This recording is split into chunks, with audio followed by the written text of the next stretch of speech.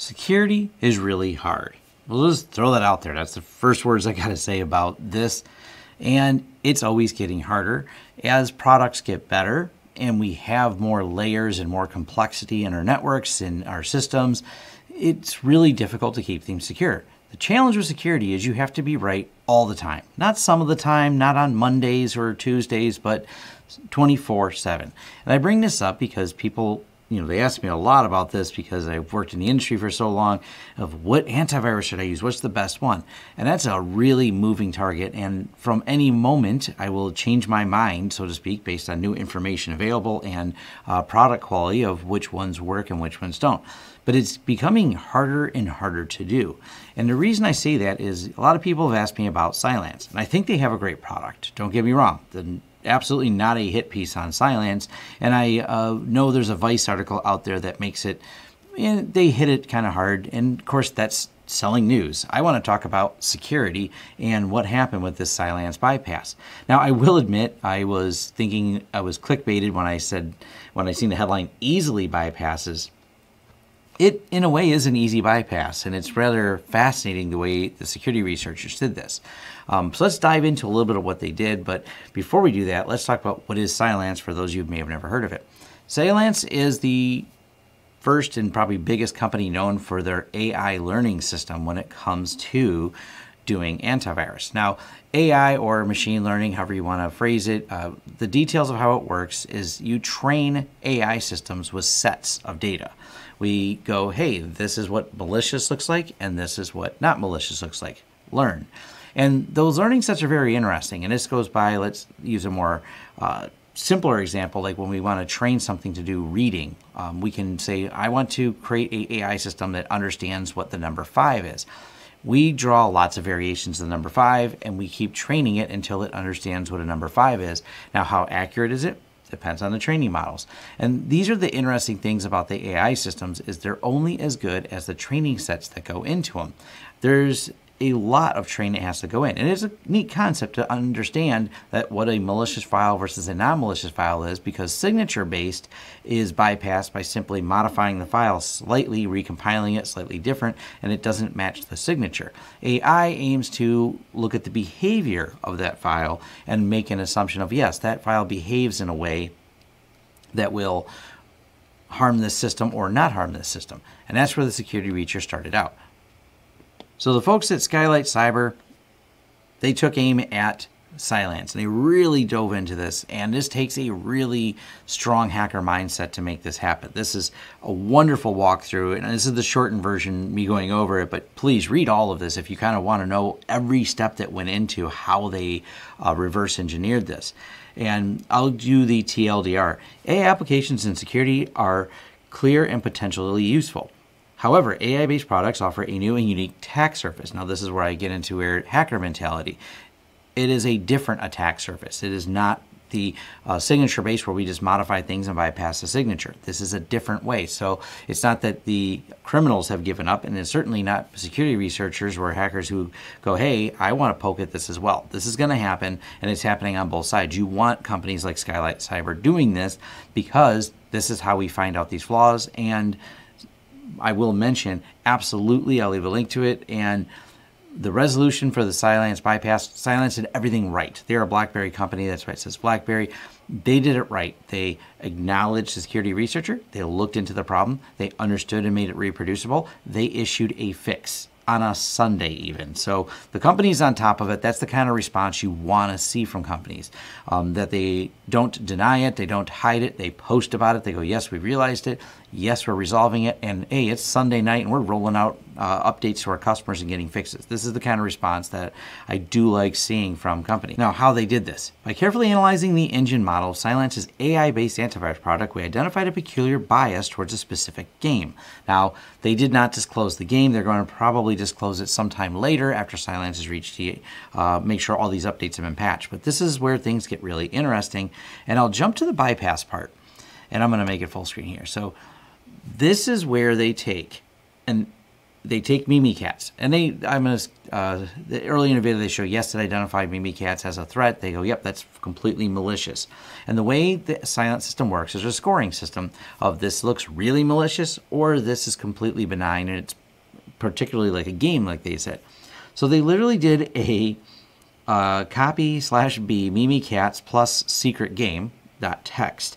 And what they're doing is making a new version of the Mimikatz that will bypass Cylance, and it absolutely works. As simple as that. That's the part that amazes me, is that they didn't see this threat vector. So by appending this game, which has a score of benign, and Mimikatz, which has a score of the worst, going, hey, this is absolutely malicious, it chose to analyze only the benign part and then assume that this file is good.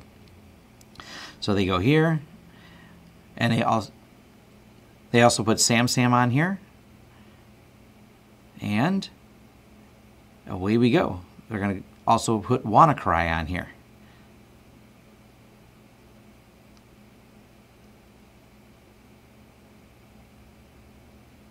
And I like that they walk through all the process of doing this. Done. Now we'll now drop these threats in the desktop and let Cylance have a go at it. Yep, and we change them to EXEs.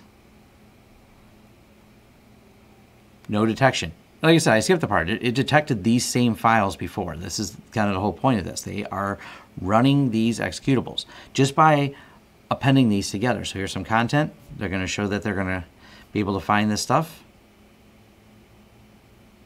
There's Mimikatz running.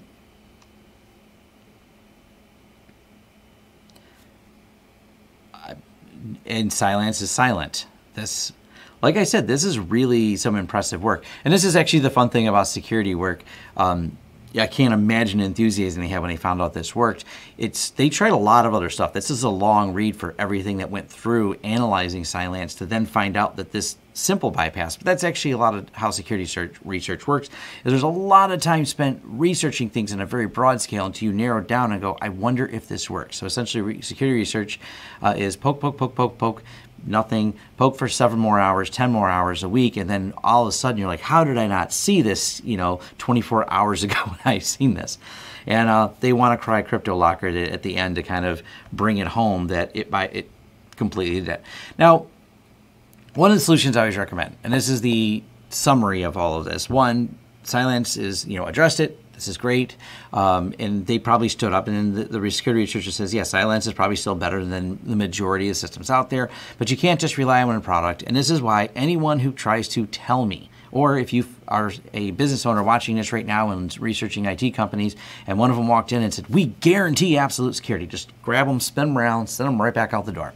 I don't ever make those type of bold claims. We do defense in depth. We're going to put layers in. We're going to have walk you through, like, all right, this is what we're going to do. There's another layer in here. This is what happens if any of these layers fail. And people sometimes look at you. I'm like, I'm very realistic. I am going to put in best effort. I'm going to use quality software with our clients, but I will not put in writing that there is never a failure. I didn't write all the code, and I'm not bold enough to say, oh yeah, I wrote this code and it is absolutely the most bulletproof thing ever. Unless they plan to physically not use the computers, there is always going to be a way in. Even air-gapped, we found ways that things can happen. There's been lots of discussion about that. I won't get too off topic though. So you always have to be looking at all the different threat models. And as scary as this is, the threat model that is most abused is remote code execution.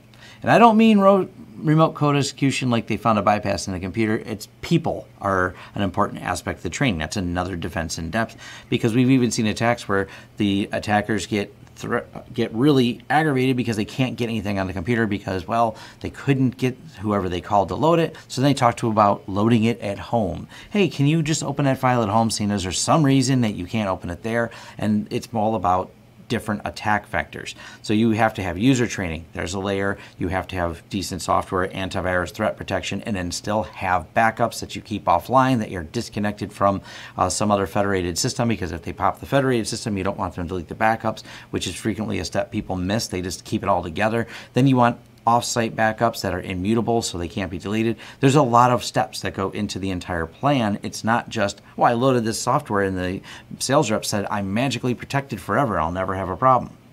That's just wishful thinking and not realistic. The attacks get better at the same time that the defenses get better. And it keeps this game interesting, if you want to say it, and it keeps security researchers poking at it, and it keeps us all on our toes. So never assume anything is going to be magic, but good news for Cylance, like I said, is not a bash on product. Matter of fact, they responded as they should have, of addressing it, acknowledging it, because it is real, and that's why this person has proof of concept, and working with a security researcher to go, we're going to close the hole, we're going to fix it, and even on Sunday, they're rolling out updates and announcements to their clients. They undoubtedly, this caused some panic going on, and these are learning lessons, and that's what we want to see from these companies, is this, because, hey, now we all got protected, and I'm so much happier that a security researcher found this rather than a devastating attack that took down a lot of people running Cylance, because that's not where you want it to happen. All right, thanks. Thanks for watching. If you like this video, give it a thumbs up. If you want to subscribe to this channel to see more content, hit that subscribe button and the bell icon, and maybe YouTube will send you a notice when we post. If you want to hire us for a project that you've seen or discussed in this video, head over to lawrencesystems.com, where we offer both business IT services and consulting services, and are excited to help you with whatever project you want to throw at us. Also, if you want to carry on the discussion further, head over to forums.lawrencesystems.com, where we can keep the conversation going. And if you want to help the channel out in other ways, we offer affiliate links below, which offer discounts for you and a small cut for us. That does help fund this channel. And once again, thanks again for watching this video, and see you on next time.